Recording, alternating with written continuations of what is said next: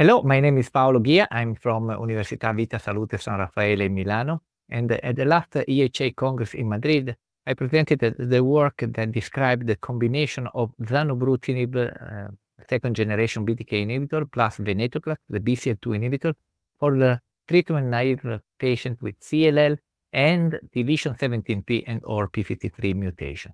These are the preliminary results from the SEQUOIA study, the arm D. The SEQUOIA study is a rather complicated study where Zanubrutinib has been compared to the combination of bendamustine plus rituximab. It has been also delivered as monotherapy to patients with deletion 17p. And then the arm D of the study included only the initially patient with the deletion 17p and or p53 mutation, where we wanted to assess the combination of Zanubrutinib plus venetoclax.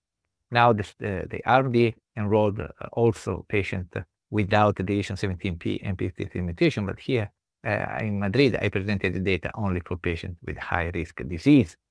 The treatment of the patient consisted in 3 cycles of Zanubrutinib as a lead-in to debulk the patient before initiating the combination with venetoclax that went on for at least 12 months, but up to 24 months.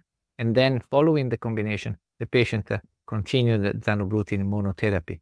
And the patient could stop the treatment if they reached undetectable MRD in 2 consecutive peripheral blood and then 2 consecutive bone marrow assessment if they received at least 12 months of the combination or any time after the end of the combination, so under the monotherapy treatment with Zanubrutinib.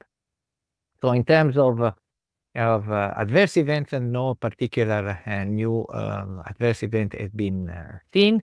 And patient showed diarrhea, neutropenia, infections, including also COVID-19 infection, but no death during the study. In terms of response, 100% of the patients achieved the complete remission.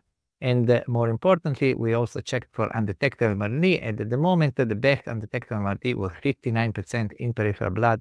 And of course, the responses are deepening with the prolongation of the treatment. At the moment, only 3 patients have stopped because of achieving undetectable MRD, and most of the patients are still under treatment. So hopefully in the future, we will be showing results of the patients who stopped based on undetectable MRD. With the median study follow-up of 31.6 months, the median PFS was not reached. The 12-month and the 24-month progression PFS estimates were 95% and 94% respectively, though, of course, at this moment, most of the patients are still under treatment. In conclusion, the data are very promising, showing a high efficacy of the treatment and that is very well tolerated by the patient with no new unexpected adverse events. And of course, we want to see if and how we can stop the treatment in patients with high-risk CLL, so those carrying deletion 17p and p53 mutation, and hopefully we will be able to show that in the future. Thank you very much for your attention.